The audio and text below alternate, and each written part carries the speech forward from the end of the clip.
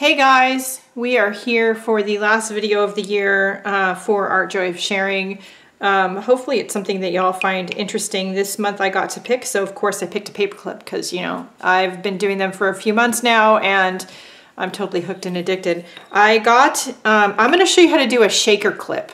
I have done one, at least one before at the time of filming, and I want to show you how I did it. So these are actually coin holders, and for you coin collectors out there, you'll recognize them. My husband is a coin collector, fun fact, and he said, I showed them to him and he goes, yeah, huh?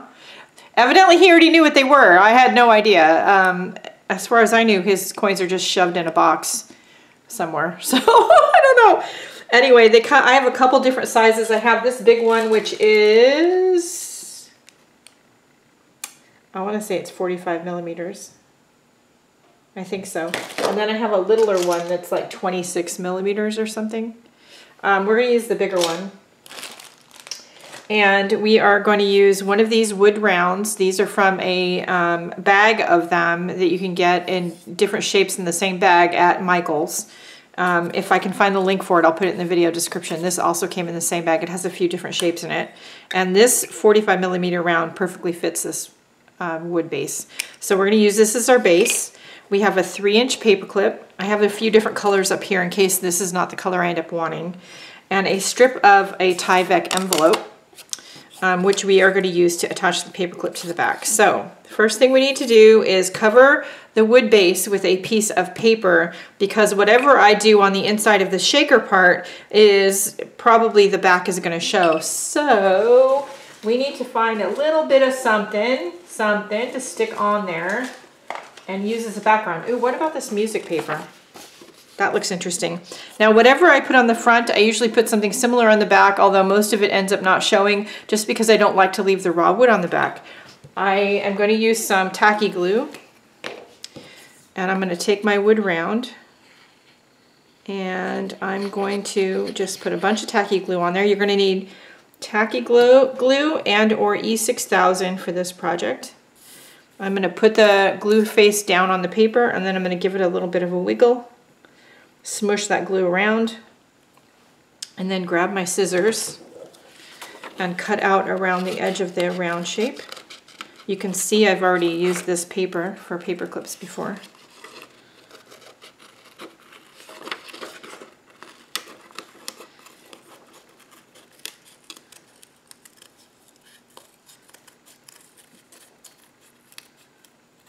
Okay, so we have that on one side. We're going to do the same thing to the back side. If we can get the lid off the glue.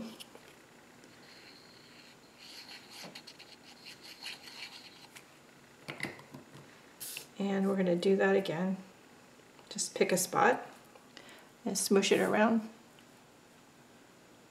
Okay, and then cut it out.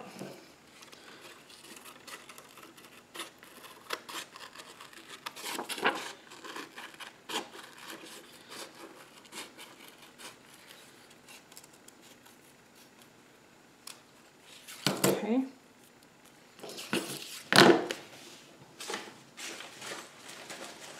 Then I like to take a old gift card, and I like to just push, make sure that paper is stuck down really well. Okay. And now we need to figure out what we're going to put in the shaker part. So the first thing I usually do is cut a piece of plastic to fit the inside of the circle. Now, you could of course do this by hand, but you know, we all have punches out there, and so I like to at least try and punch through the plastic with one of them. Now, it doesn't always punch very well, but let me go find a punch that's the right size for this, or at least close, and I'll show you what I mean. This Fiskars punch might be close. I don't know what size it is. I don't know. It doesn't say. Does it? No. But let's try it and see. Now, sometimes because of the nature of the plastic, it doesn't want to punch all the way through, but it leaves enough of an impression that I can usually finish trimming it with scissors, but we're going to try and see what happens. Yeah. I don't think it punched all the way. Let's see. Punched part of the way. Let me put my reading glasses on so I can see what I'm doing. Yeah, punched part of the way, but not all the way. So I find that with most of your paper punches, they're intended on punching paper and not plastic. So they sometimes work and sometimes don't. But it's usually much easier to punch it with one of them than it is to try to cut it by hand. Now this might be big. Yep. So we're gonna trim it smaller. It doesn't have to be perfect, that's why we're using clear plastic.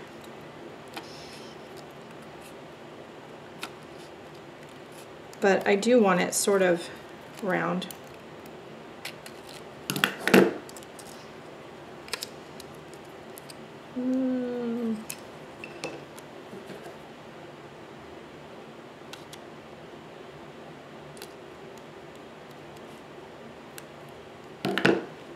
And just keep trimming it until it fits.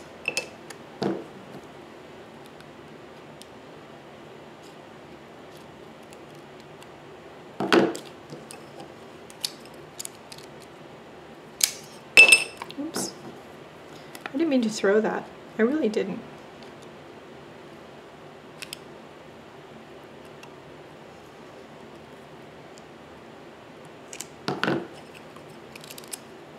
That fits. Okay.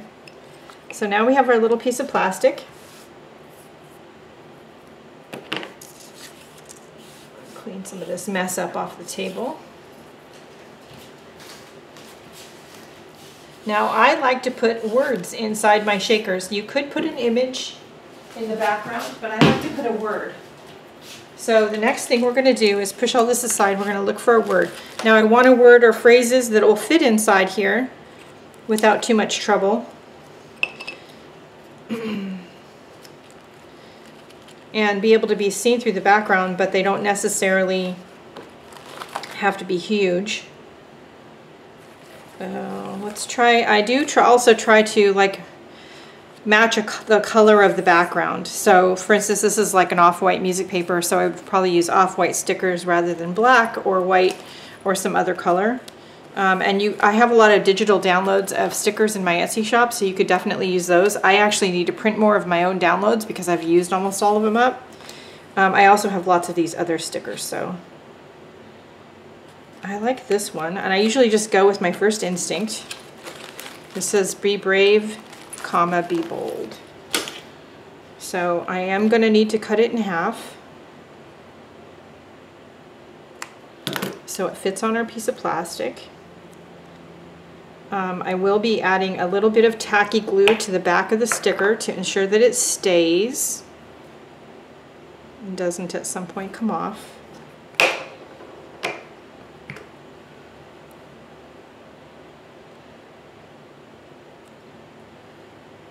And then the Be Bold, same thing.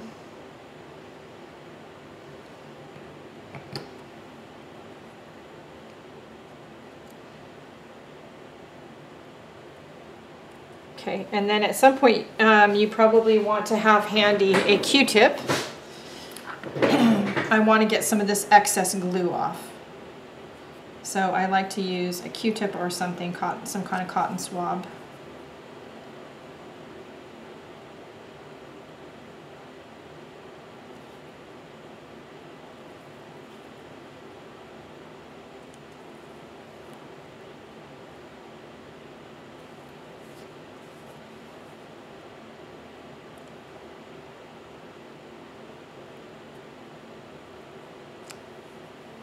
To get all of the excess glue off, or at least most of it.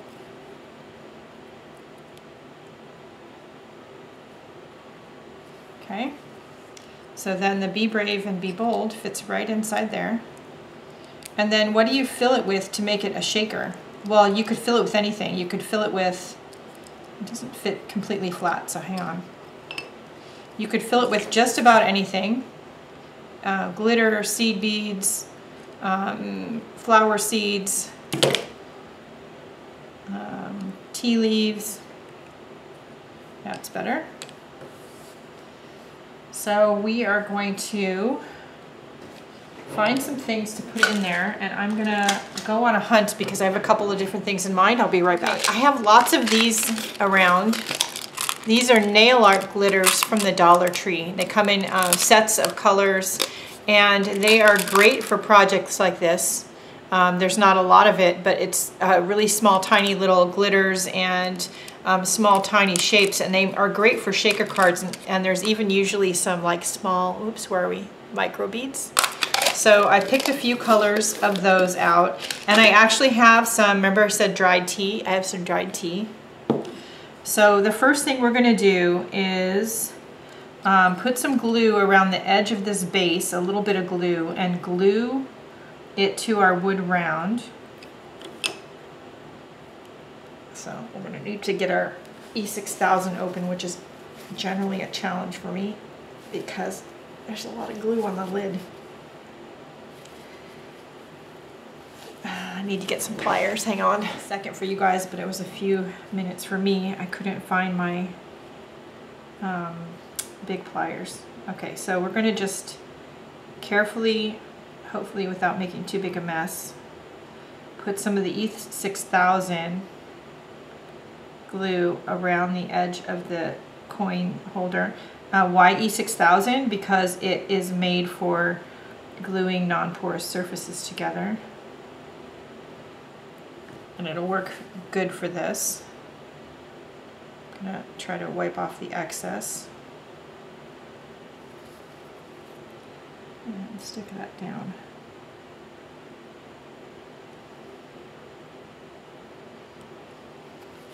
I need a baby wipe.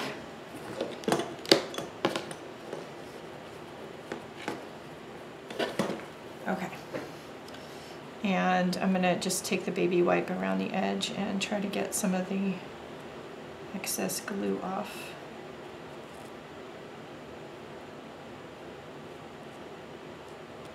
That works. Okay. Then we're gonna put our Be Brave and Be Bold in there. I'll zoom in just a little bit. There we go. And then we are going to pour in a few of each of these things. I picked out a few colors, orangey coppery colors, and some of these little gold micro beads, and some little silver stars. I think we're going to change the paper clip out to a silver one. Okay. And as I said, I've got the dry tea out, and we'll see if I want to add it or not, but I do have some.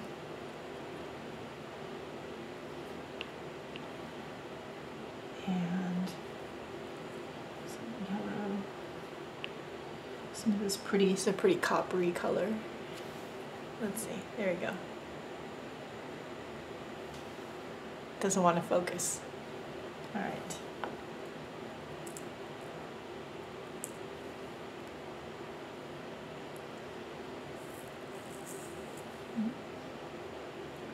Here's a tip, don't do that unless the lid's on.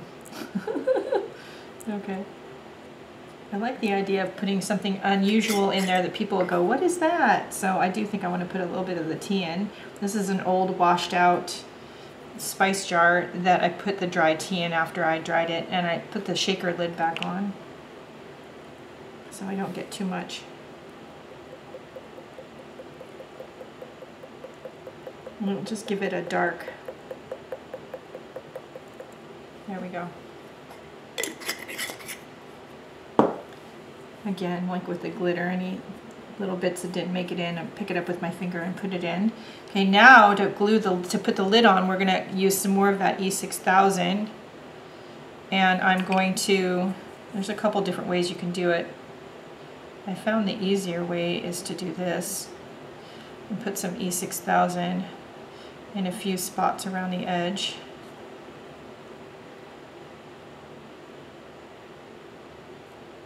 You could use super glue, but if I did that, I can guarantee you that I would probably end up gluing my fingers to the paper clip. So I don't usually do that. All right, I'm gonna put the lid on. Push down. Again, take our baby wipe, remove any excess glue.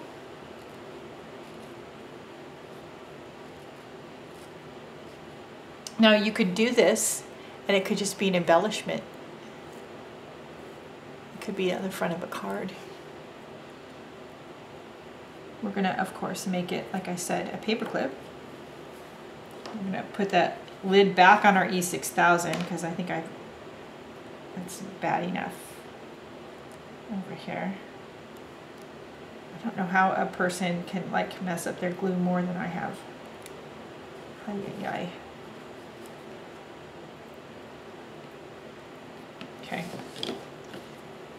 So now we're going to put our paper clip on, and to do this, you can of course use more E6000, or I just usually use Tacky glue.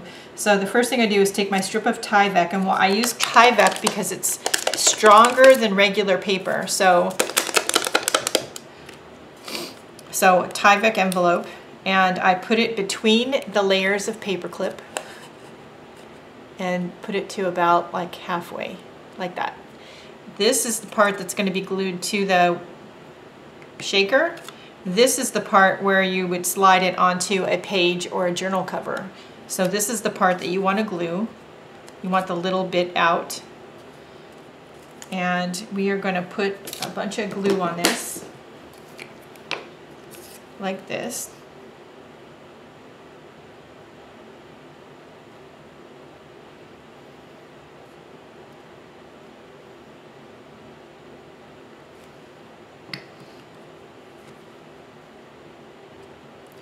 I'm going to center it on my clip.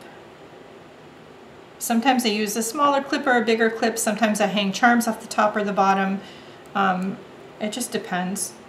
Now I'm going to turn it over. I'm going to push that little bit down into the Tyvek so that that center Tyvek has good contact. Then I'm going to push like this until that Tyvek is touching the wood base. I will usually move it over a little bit, make sure it's in the middle. Okay. And then I will grab some clips that are big enough and put them like this to hold them down while everything dries. I got glue on the front of my shaker. Don't do that. Don't be me. Be better than me. Okay, let's see. And just do that and push it as far in as it will go. And this will be sort of a clamp that'll hold your Tyvek down while everything dries. You don't necessarily need to leave it dry a whole long time. It's crooked. There we go.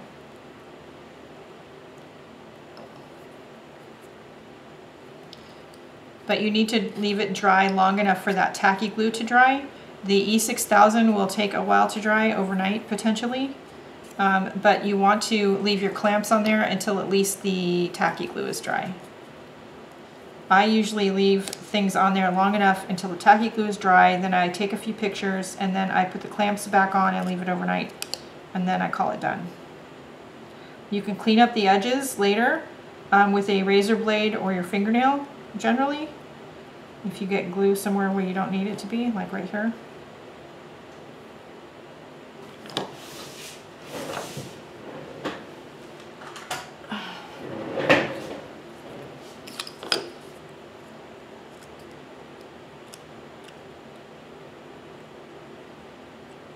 Okay, and once I get it to where the tacky glue is kind of sticking well, I come in like this and I trim off the extra Tyvek. This is when I look and make sure that there is nothing that needs to be cleaned or changed. I give it a decent once over.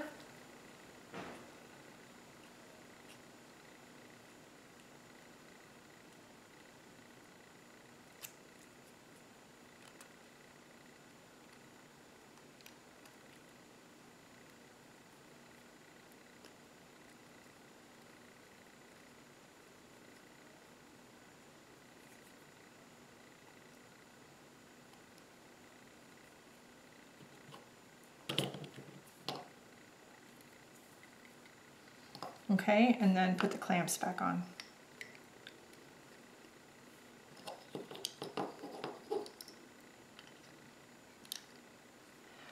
Shaker paperclip.